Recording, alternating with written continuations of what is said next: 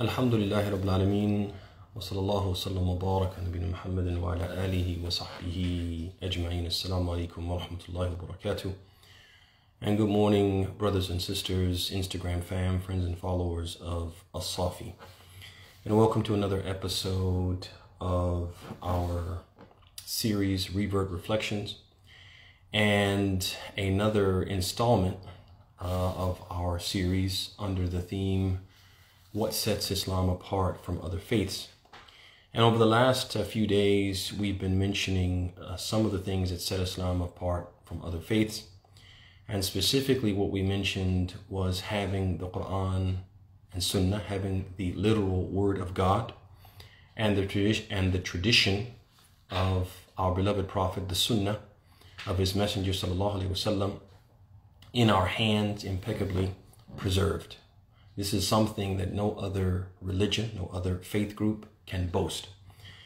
And we mentioned some of the implications of that and what that requires and necessitates from us, how it should reflect in the practice of our Islam. Underscore that we talked about when we're talking about implications of having the Quran and Sunnah, the words of Allah and the traditions of his messenger in our hands, impeccably preserved. What are the implications of that?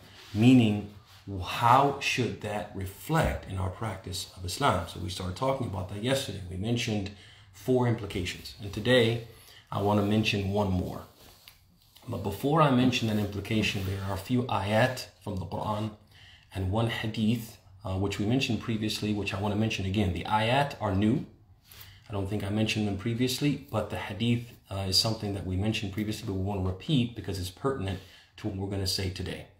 So the first ayah is from Surah Al-Imran, in which Allah subhanahu wa ta'ala says about the Quran, Al-Haqqu min Rabbika fala takunanna min mumtarin, fala takun min al-mumtarin. He says, this is the truth from your Lord, so do not be of those who doubt. This is your Lord, this is your God, this is your master, this is your owner, this is your creator, saying, what I have revealed to you is the truth, so do not be from the people who doubt what I'm telling you. Doubt what I revealed to you. This is your Lord telling you this. Telling you, he shouldn't have to tell you, but basically telling you, trust me. You can trust me. You can trust me more than you can trust created beings who lie, created beings who err. This is your Lord telling you, trust me.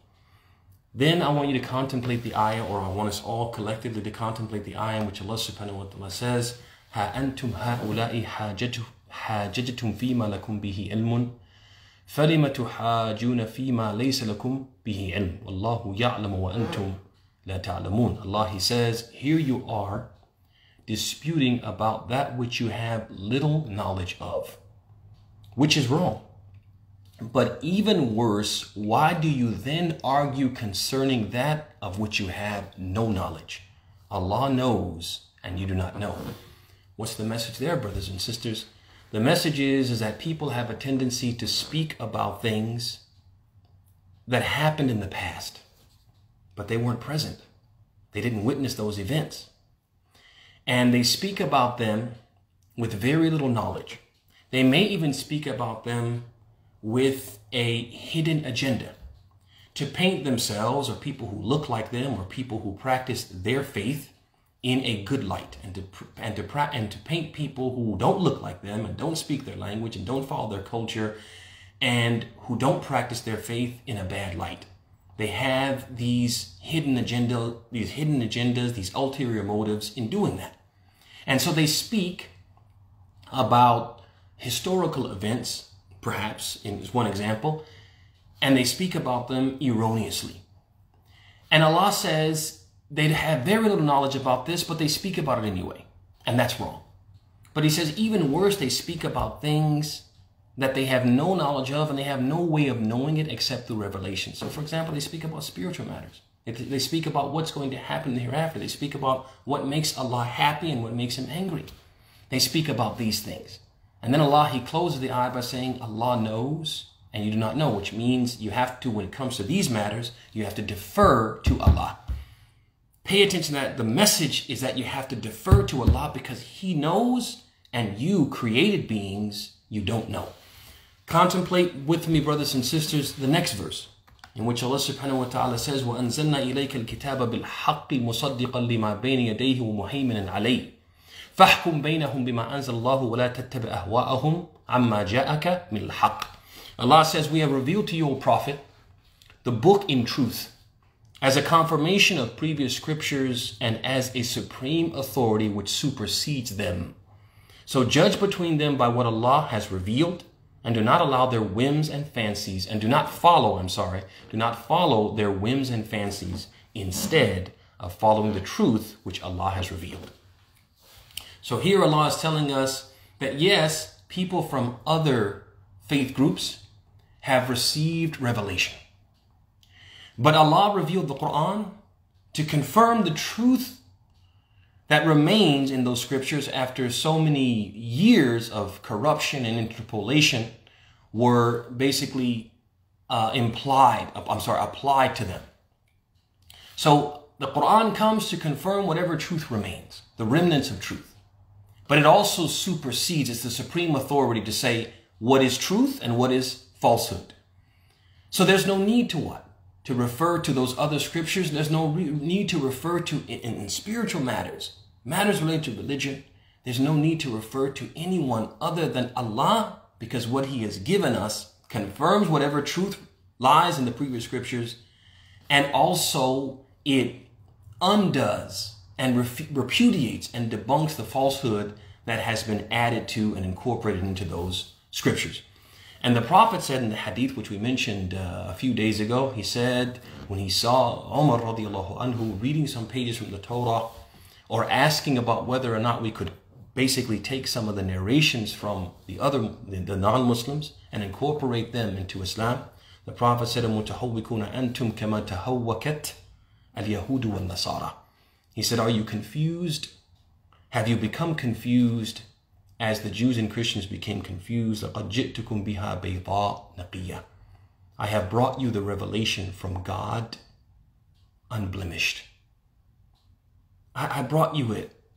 I didn't put any of my own thoughts in it, my own philosophies, my own opinions. I brought it to you بَيْضَاءَ نَقِيَّةً. I brought it to you unblemished. You can trust me and you can trust what I brought. The Prophet, the most honest person, the best of mankind, is basically telling us Muslims, you can trust me. Why do you not trust me when I've been entrusted by the Lord of the worlds? Then he says, to emphasize, he says, وَلَوْ كَانَ مُوسَى حَيًّا مَا وَسِعَهُ إِلَّا اتِّبَاعِي. He said, even if Moses were alive today, he would have no choice but to follow me. O Muslim, you have no choice but to follow me. You can't go on your own. You can't do your own thing and then say, I'm Muslim. You can't do your own thing, make a personalized religion and then call it Islam. You can't do that.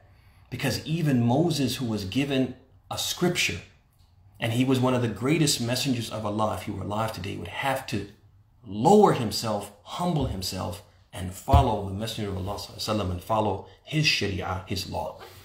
So what is the implication? What's the final implication I want to share with you after saying all of this, brothers and sisters? It's that the Quran and Sunnah must be viewed as absolutely true, and therefore be considered the point of departure, the gauge by which truth and falsehood are measured, not the other way around. What we have to start doing from now is deferring to Allah. And we have to stop basically putting Allah, His Quran, and putting the Messenger, His Sunnah, on trial. That other people are saying, other ideologies are saying, philosophies are saying, disciplines are saying something other than what the Quran and Sunnah is saying. And so now the Quran and Sunnah are on trial. They have to prove that they're right and these other philosophies are wrong. It should be the opposite. We defer to Allah and the Messenger. They are right, and these other philosophies and other ideologies have to prove them wrong, which they'll never be able to do, because the Quran and Sunnah are the absolute truth. Muslims nowadays, brothers and sisters, and we fall victim to this as converts because we came out from those philosophies. We came out of atheism. We came out of liberalism. We came out of Christianity and Judaism. We came out of these other faiths and other philosophies. And our worldview and our view of life and life after death has been tainted by that. And so Muslims nowadays, and we're included in this, they get told that the Quran says and the Sunnah says, and their reply is something like this. Some of them say, that's ahistorical. The Quran says that? Oh, that's ahistorical. It's not consistent with the historical record. That's what they'll say. Or they may say, but science says otherwise. Yeah, the Quran says that, but science says otherwise. They say, oh yeah, the Quran says that. Well, you know, but that's illogical. It doesn't make sense. Brothers and sisters, the Quran is the truth. And the Prophet spoke truthfully. He was incapable of telling a lie. And both the Quran and Sunnah are revelations from who? From the Creator. Now we have to ask ourselves, take a step back and ask ourselves, how can we allow His story? What is history? History is a creation's version of what happened. A creation's version of what happened, which can be tainted by that creation's ulterior motives and hidden agendas. How can we allow that to supersede the version of the Creator? How can we say when Allah created science, how can we let the science that Allah created supersede, overrule the Creator? Allah created logic, so how can we allow creation to tell the Creator, you're right about this, you're wrong about that? Brothers and sisters, at some point, we have to use our brains and reflect on what makes sense. Does that make sense? It doesn't make sense, especially if we say we want to do the Muslim thing. We want to submit to Allah. We want to follow this faith, which, as we said, miraran, we've said it repeatedly. This is a faith which is unique and distinctly different from other faiths. It is a faith that has many features which set it apart from other faiths, and this is one of them. And if we want to follow this faith, then we have to be distinctly different from other people. Our view has to be distinctly different from other people, from other faiths. Other people, Christians and Jews, will say this all the time. They'll read scripture and say it's illogical. They'll say it's ahistorical. They'd say they contradict science, and they won't follow it. That's not the way we as Muslims are supposed to operate. Al-haqqu bi-rabbik, fala takunanna min al-mumtarin. The truth is from your Lord, so do not doubt. Allah is saying, oh believers, you can trust me. Are we going to be the people who trust Allah? Or are we going to be the people who contradict Allah and doubt Him after He says He cannot be, He should not be doubted? Think about it, brothers and sisters. And inshallah ta'ala, I'll see you again tomorrow. هذا وصلى الله وسلم وبارك على محمد وعلى آله وصحبه أجمعين. السلام عليكم ورحمة الله وبركاته.